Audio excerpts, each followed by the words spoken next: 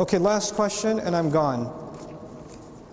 Jazakallahu khairan for each and every word that you delivered. My question is, how can we strive balance among non-mahram colleagues and family? You live in a non-Muslim country where shaking hands is showing respect. So how can we say no without hurting them? Was it about you or me? I don't know.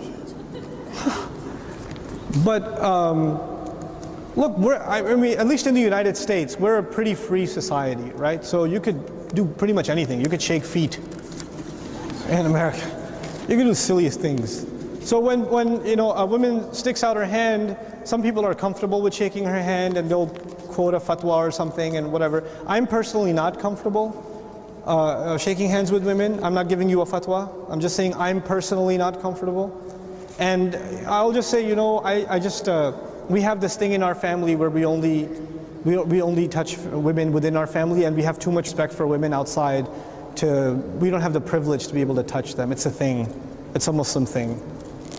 You know? So instead of turning it into something like, ew, you kafir, I can't touch you, I turn it into, listen, just out of respect for women, unless they're in our family, we don't have the right to touch them. I hope you can respect that.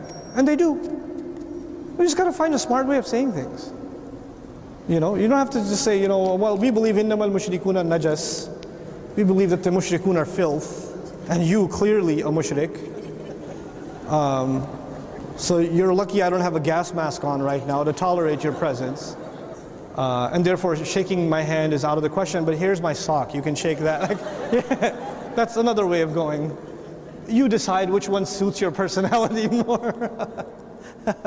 Thank you so very much, everybody. Jazakumullahu khairan for listening. I have to rush out of here because I have to catch a flight tonight. And if I don't, I am going to be zabiha at home.